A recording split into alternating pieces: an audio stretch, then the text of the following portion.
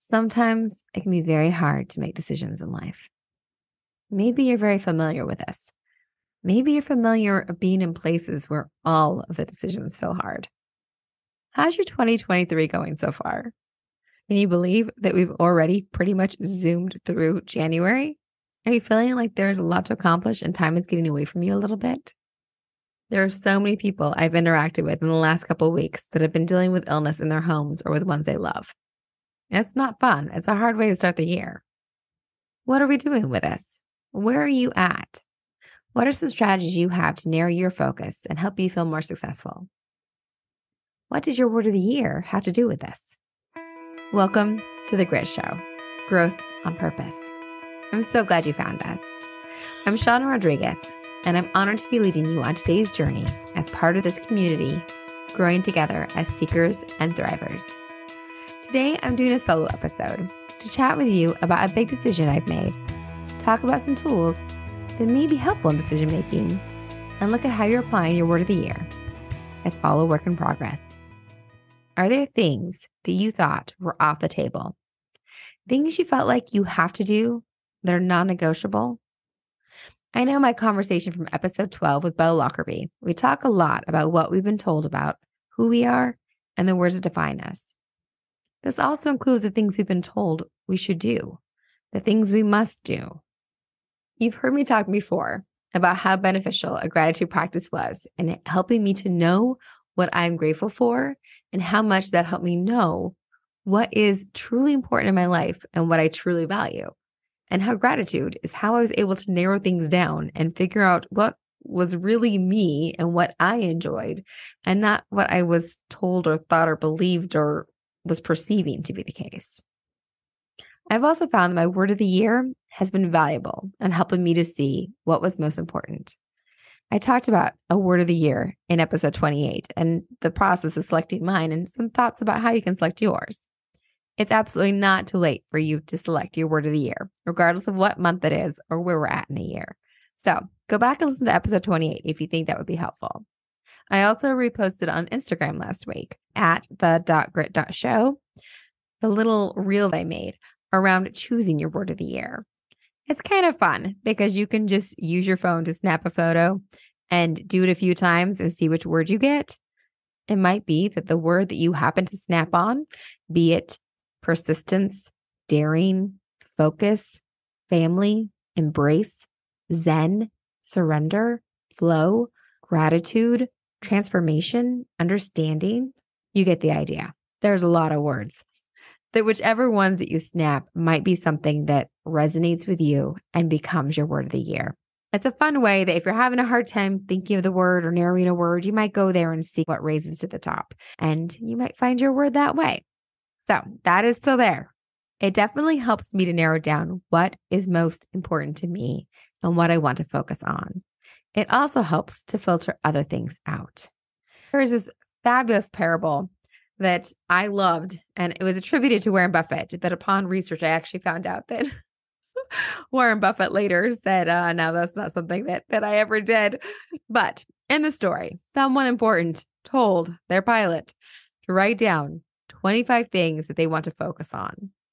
And after writing down the 25 things they want to focus on, because again, like as we start the year, as we start to focus at any point in time, all the things we want to do, all the things we want to accomplish, it's a list of at least 25 things, right? Sometimes hard to narrow to 25. And then the directions are to cross off 20 and only focus on 5, because those 20 things are going to take your focus away from the 5 things you really need to focus on. So it's very unfortunate that whoever came up with this concept needed to attribute it to Warren Buffett to get our attention. And it turns out that Warren never said that to anybody. But that concept remains solid.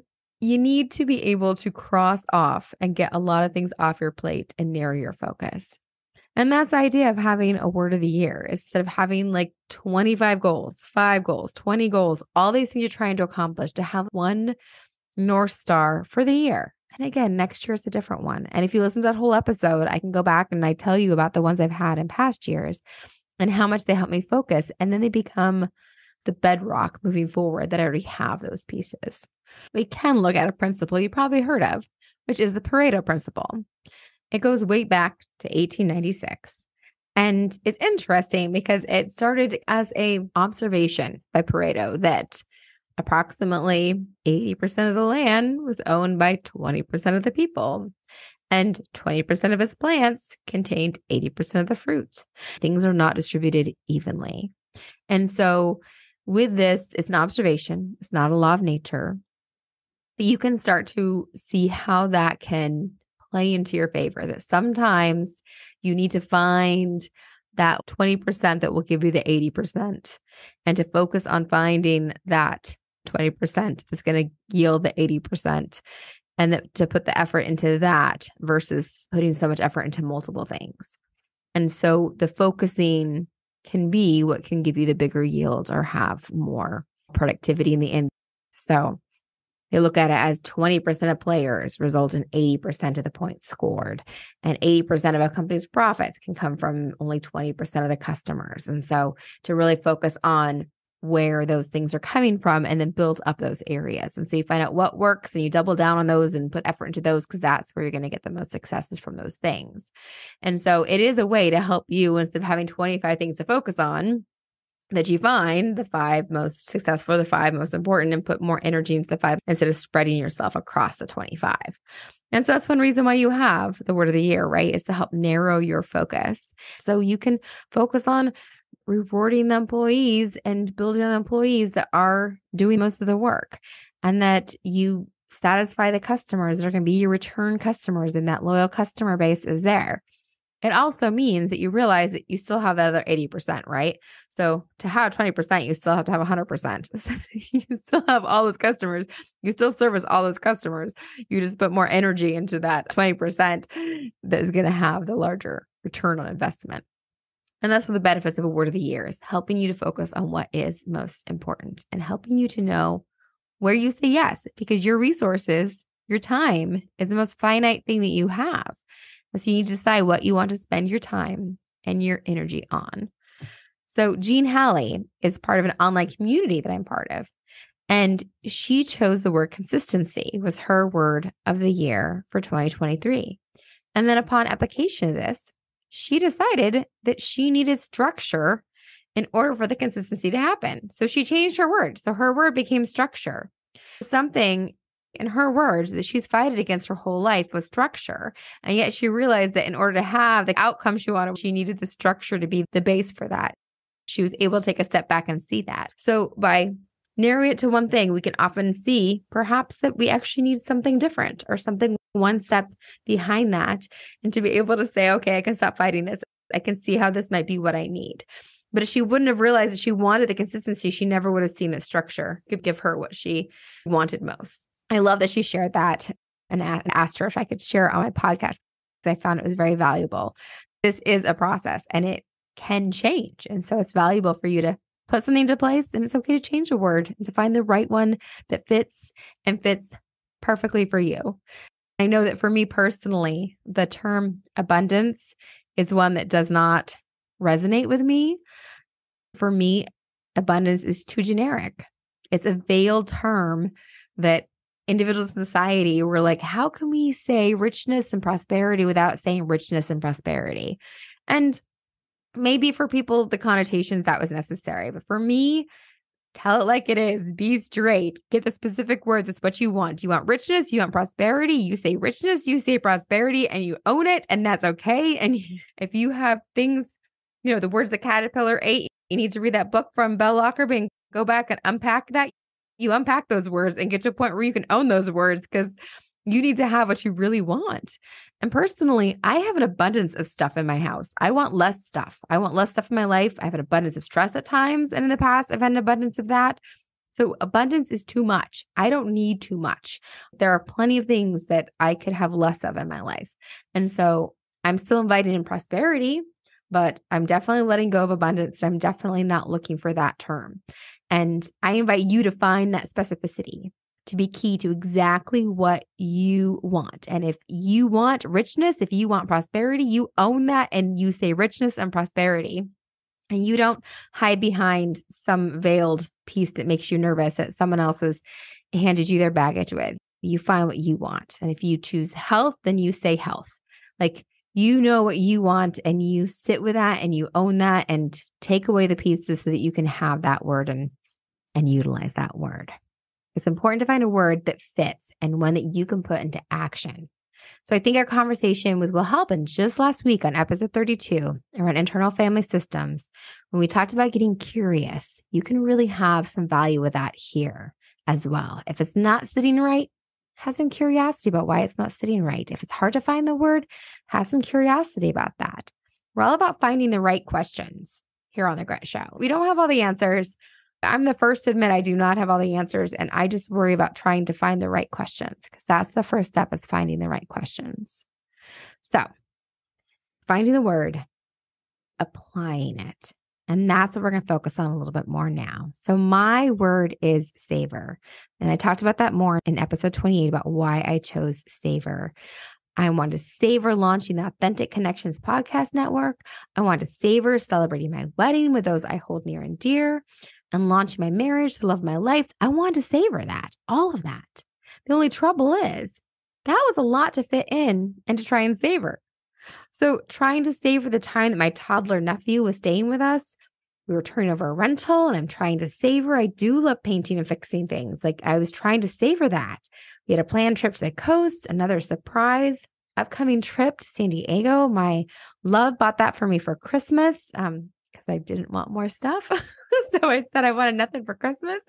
So he bought me a wonderful trip to San Diego that's coming up that I was so excited about. But it was getting more impossible to savor when there were so many things I was trying to fit in. And it was wonderful to have this changed lens of being able to savor and being present in these things. But the time and energy that was taken just meant that I wasn't sleeping and I was exhausting myself and trying not to use the term overwhelmed, but really having a hard time not using that term because my plate was very full. And so something had to give.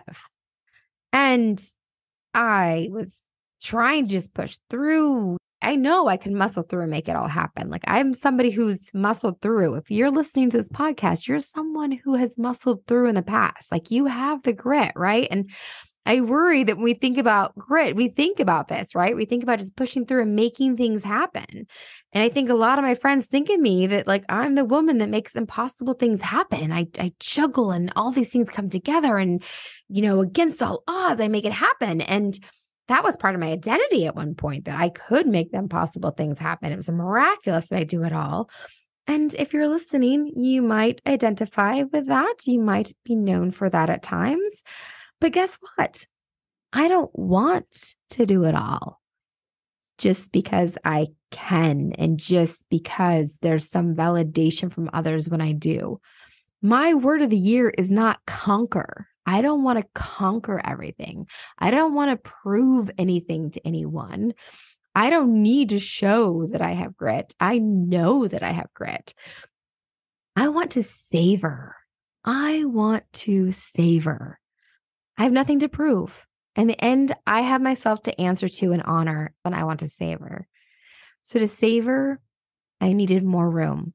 I needed more time. I needed more space. I wanted to do these beautiful, amazing things, and I wanted to savor them. So guess what? I did something that most people think is the option that wasn't on the table. In fact, the first time that I said it just slipped out of my mouth, and it wasn't an option. It was what do you want me to do? This? I can't do this.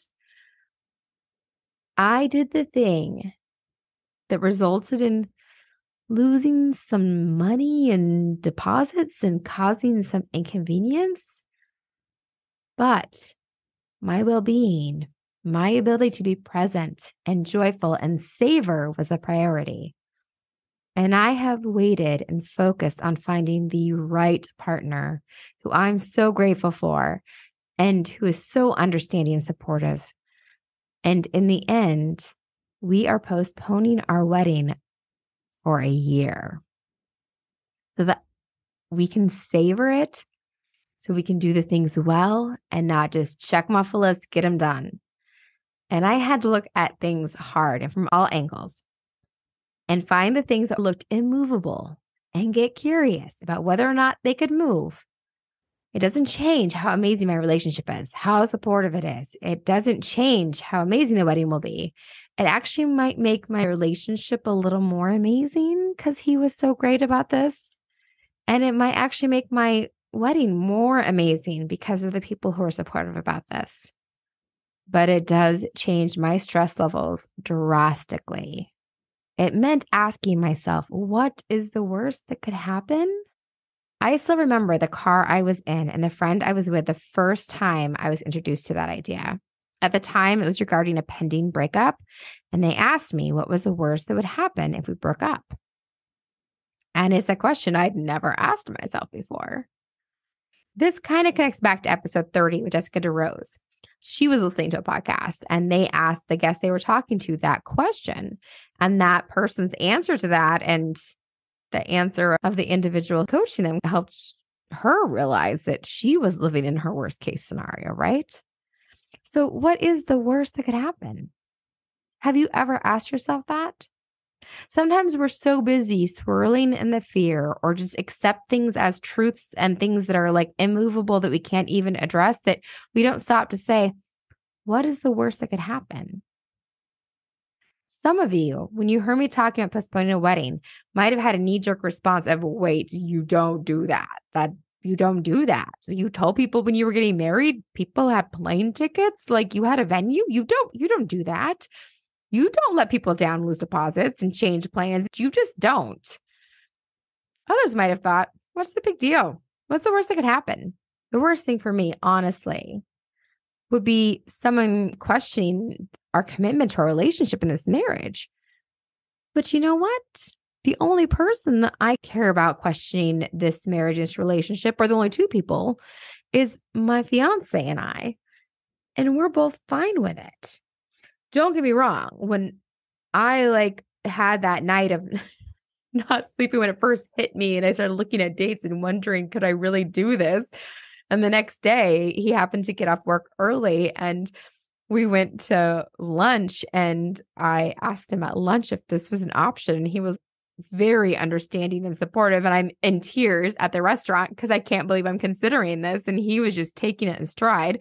But I was very nervous that he would take it wrong or he wouldn't want to tell people or he'd be worried about what people thought when he didn't and wasn't and was great and supportive because he is the man I'm spending the rest of my life with because he is like this and I should have known that. But still, we don't expect automatically to have this grace and beauty from other people. And I'm always so grateful for it when it happens. But that's what I care about. And he was very understanding. And I know that this is the best thing for me. And he is the partner I want. And this is a relationship I've waited for. And I have no questions whatsoever. Don't get me wrong. The first person that tried to twist it or put meaning into it, it bothered me a little. I did have to process it with at least two of my friends that were great and understanding and amazing. For that person, it was definitely more an indication of the deeper turbulence in our friendship and the fact that they don't know me, who I am and where I'm at or get. They don't get me and we're in different places. And that's kind of a sad, separate topic, not anything to do with this decision I'm making, just a sign of that person and their lack of support and connection to me. Anyone who really knows me and gets me got it. And some got it more deeply and beautifully than I ever expected. And it made me even more grateful for them and even closer to them. The next hard part was that I was inconveniencing others, which I felt bad about. But again, that went better than expected. And for the most part, they were wonderful about it and so supportive of me doing this and taking care of myself and giving myself the space. It was hard phone calls, but the amount of joy I felt, this decision was made on a Friday and we went to the coast for the weekend. And I actually had an amazing weekend at the coast with my partner and had this incredible weekend. I had a list of wedding things that were supposed to happen that I was bringing with me that we were supposed to be doing and taking care of because I was so behind on everything that I was cramming into my weekend. And instead, I got to be present with my partner and enjoy him and go on walks and do all the things we would normally do on a weekend away instead of trying to like fit everything in and savor it all. Like it was getting to a breaking point with trying to savor it all. And I got to savor this amazing weekend. And I'm super excited about our trip to San Diego because I'm actually going to really enjoy our trip to San Diego because I'm not doing those things. And so even those hard phone calls, I was able to make them in a timely fashion because I didn't dread them because I was able to enjoy and get everything I wanted back because of that. And again, the people who are understanding amazing, like they made the short invitation list to our wedding. They hadn't received invitations. They hadn't received save the dates yet. That's part of the problem. I kept not getting those mailed. But the people that were already buying plane tickets, they are my nearest and dearest. And so they are the people that are the most understanding, right? And last, we lost money, but deciding we did minimize that. And it also gave me a chance to practice putting less value on money and more value on my well-being and happiness. And we could have more about that, right? More than one episode could even cover. Money has as much power as we give it, and I don't let it have power over me. I allow it to be a tool to help make my life better, not to limit or control it or add stress and pressure to it. It is a data point, not a deciding factor. And this helped me practice that because the deposits and the money put in that was lost was just examples of that. Does this resonate with you? Is there something in your life that feels completely off limits? But if you start to turn it over and look at those angles and wonder about the worst that could happen, does it feel like maybe that's not so bad and maybe it's actually not worse than what you're already experiencing? Is it something you feel you have no choice about? Something it's hard to say no or hard to say yes to? Perhaps a shift in perspective can be helpful for you too. These are all just tools. And having a word of the year is one of your tools.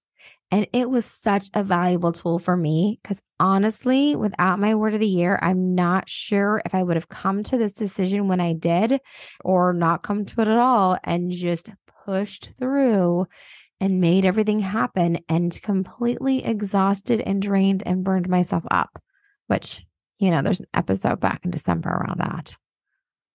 Because we have grit, right? We don't have to show that. We don't have to prove that. We can savor, we can enjoy, we can live our best life. We can make the decisions to make things better for ourselves. We are empowered to do that. So take the time to figure out what you really want. You can take this story and write down the 25 things and cross out 20 so you get to the 5 most important. You can start looking at the Pareto principle and start to say, oh, well, my kids are only going to remember 20% of the things we did when we were kids. So we just got to make 20% of these memories really great because that's all they'll remember anyways. And the other 80, we don't have to put so much effort into. We'll put a lot of effort into 20% and the rest of them will just flow with it. Like they got to be there, but we can just roll with it. So stop trying to do all the things. When your plate is full, look at what you can take off instead of what you can put on. And make sure it aligns. If your word is create, think about the things you want to create and what that means to you and make room for that, how you can make room for that, what's on your plate that connects to that you want to preserve and honor, and what stuff you might need to let slide off because it doesn't. What things will be room for next year, other years? We have time. There's more time in the future. So right now, because if you keep all the 25 things, you never give all of them all their attention. So let's narrow, let's get focused. If your word is structure, then focus on the structure and saying yes to the things that help you form the structure and not the things that add weight to it and make it harder to have it. Your word is focus. What's helping you to focus? What's taking away your focus? What is making things muddy for you? What are the things that you can get rid of because they make things muddy for you? Is it scrolling through Instagram and Facebook and social media that makes things muddy for you? Is that something you can take off your plate? What's the things you can do? What can you get rid of? What things can you get rid of?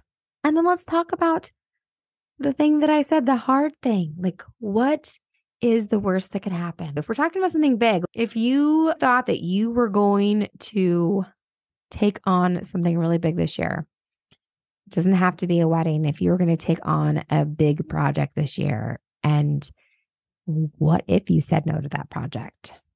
What is the worst that could happen? If you did take that job somewhere else, what is the worst that could happen? If you said yes to that relationship, what is the worst that could happen? If you said no to taking on responsibility for your neighbor, for your sibling, what would that look like? What is the worst that could happen if you did that? Is that worse than what you're already dealing with, or by taking it on would be dealing with? And if you're not sure, having that word of the year can help you kind of look at what is important to you right here, right now, and how does that all weigh out and come together. All food for thought. So I think we have a pretty strong example of self-care. I think that applying my word of the year so that I could go to the beach for the weekend and actually be present and savor my time at the beach, even if it required postponing a wedding, was definitely an example of me taking care of myself, and me going to a wonderful weekend in San Diego with my love is definitely an example of that. So those are ways that I am doing self-care. I'm making hard decisions to make sure that I am savoring the things that I'm doing. So even when I'm painting and turning over an apartment, I am still going to be savoring it because I do love those things. And it's when I let myself get overwhelmed that I don't enjoy those things. And so protecting my time and protecting my focus is how I'm able to make sure that I remember I do like to paint. I do like to do those things, but I need to be in a place where I can enjoy them and I can savor them. And that makes some hard decisions about where my focus is. So that's my self-care, is the hard decisions of what I can take off my plate. And that will be our grit wit as well, is you looking at what can you get rid of. And I feel like we've done this before and I should know which episode. But seriously, take a hard look. When it comes to that list, remember the 25, only keeping 5, which that is the same as the Pareto principle, right? Of only 80%, 20%. What's the 20% you're going to focus on? So to recognize all the things you're saying yes to mean that you're saying no to things, even if what you're saying no to is your ability to enjoy and be fully present and to savor and to be in those things because you have so much on your plate. So that you can be more present with your kids when you're spending time with them. You can be more present with your husband, or that you can enjoy cooking instead of rushing through because you have 2, 3, 5 other things to get done. What can you take off your plate? Maybe it is the cooking, right? So what is something that you can push aside? And so tonight or today or this afternoon or this morning, whenever you're listening to this, just have that in the back of your mind. What is something I can take off my plate? What is something that's not something as important as possibly taking my focus away from that is important? What can I completely let go of? Because, I kept saying that I was going to paint the bathroom, but I really don't care about painting the bathroom. So can I just let go of the fact that the bathroom is the color it is? Or can I get somebody else to paint the bathroom? Can I tell, what else can I do? Because I need to let go of this. Because right now, this just needing to do this is weighing on me. So what are things you can get off of your plate so that they stop weighing on you? And just start thinking about that. Focusing on what to get rid of, not what to add. And see if your word of the year can help you focus that, to help you know what you want to be doing, where you want to be focusing, and what things should be rising to the top. That's your grit wit. Thank you so much for sharing this time with me today. I value you. I hope you know that. I'd also love to hear what resonated with you from this episode and from other episodes as well. And I love to hear if there's something you want to hear more about. I'm currently researching guests to build on some areas of past episodes because someone just like you connected with me and said, hey, I want more on that. I look forward to getting your messages. And I love reading your reviews. So you can leave your reviews on Apple Podcasts, Listen Notes, or various other sites. So just look for it where you listen. If you leave one, go ahead and take a snapshot of your review and share it on Instagram or Facebook. And then tag at the.grit.show on Instagram or at the Grit Show on Facebook. It's kind of funny because Facebook doesn't let you do dots, but details, right? Or even just DM it to me if you prefer. There's enough listening platforms that I may not see it, and I really care about what you have to say. So I would love for you to share it with me as well. So thank you for being here today. In case you haven't heard it quite enough, you are the only one of you that this world has got. And that means something.